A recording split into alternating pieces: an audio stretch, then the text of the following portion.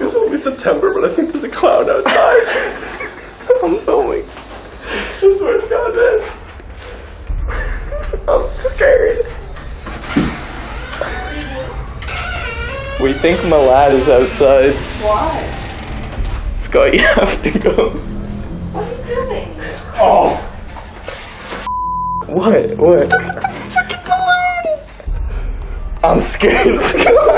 Why? There's nobody out there. No, my lad's outside the balloon. Oh, Scott, check around. I think he's behind the car. Excuse me, sir. Did you see a clown?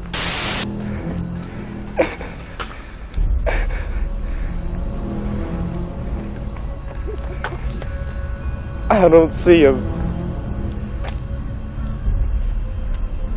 Let's go. We jump at him when he comes out. We jump at him when he comes out, okay? Wait, what the? Oh, there's flashing light. Oh, he's coming out of his car. What's up, buddy? What the f? You're such a f***ing asshole. Alright, I'm gonna go get the balloon. No, this is our balloon now. We earned it. No. This is our f***ing balloon. Get it. I don't have a free hand. Get the balloon. Get the balloon. Open the door.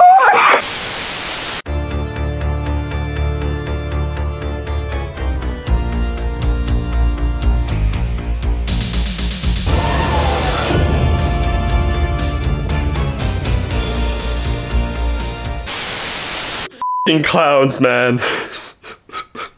Clowns.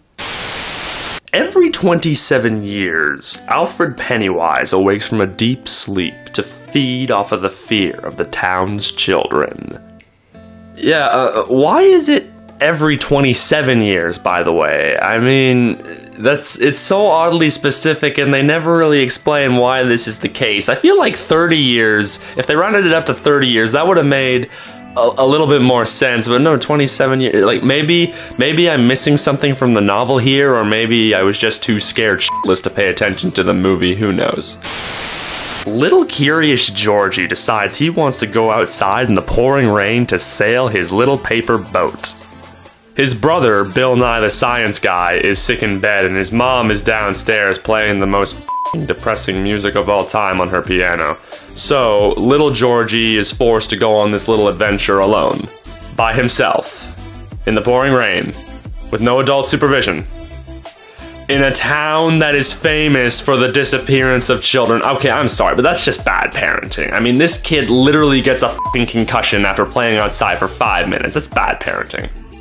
You have to hand it to him, though. I mean, he is one brave-ass little kid. He's sitting there, having a casual conversation with this creepy pedophile killer clown. They're talking about what was it, popcorn in the circus or some shit?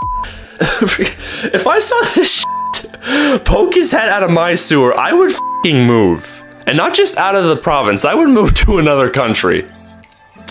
Somewhere warm, probably. Australia. A year after Georgie has disappeared, everyone in his family thinks he's dead, but his brother doesn't want to give up hope. He dedicates his entire summer to tracking down little Georgie, enlisting the help of his 3 most closest friends, Stan Smith, Eddie Brock, and... Okay, I'm sorry, I always forget this kid's name. Schmebulok. That's right, Schmebulok from Stranger Things. Meet Uncle Ben. He's the new kid on the block, no pun intended. He doesn't have a whole lot of friends at first, so he spends most of his time chilling out at the library, studying up on the town's rich history of murder. One day at the library, Ben notices a brightly colored red balloon floating down a creepy dark hallway with creepy music playing in the background. Does no one else f***ing see that? This balloon floating in the middle of the room, there's music playing in the back, does no one f***ing see that? Ben's the only one, really? Really? Okay, sorry. Ben does the only logical thing and follows the creepy red balloon down the creepy dark hallway, only to find a trail of decorative eggs. Okay, I'm sorry, but why eggs? I mean, I'm not gonna bother questioning Pennywise's methods for murdering children. He's obviously really good at it, but why eggs. I feel like a trail of candies would have worked a little bit better in this scenario. Would have made me feel super comfortable. Trail of candies, that would have been enough to make me go down the dark hallway. Mike Myers lives on a farm and is homeschooled by his uptight douchebag grandpa.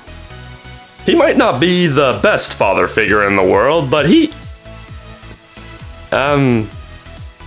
no, he's actually pretty terrible. I mean, Mike lost his parents in a house fire, and his grandpa has him working on a farm slaughtering sheep.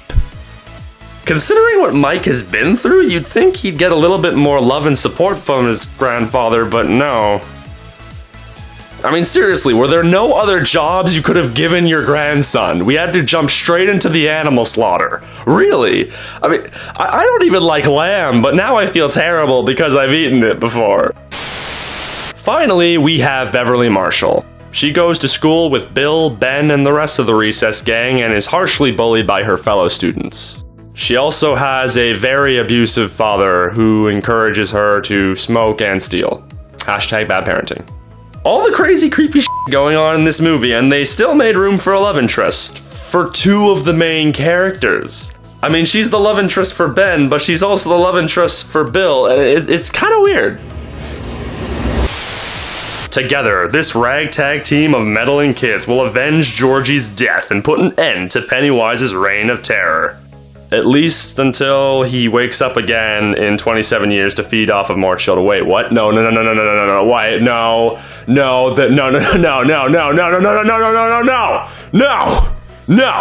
no. To this day, it is one of the only horror movies I've ever watched all the way through.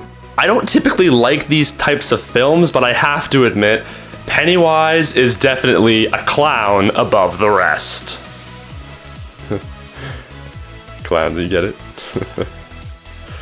Oh yeah, Eddie's mom has been lying to him, forcing him to take prescription medications that are actually Tic Tacs. Hashtag bad parenting.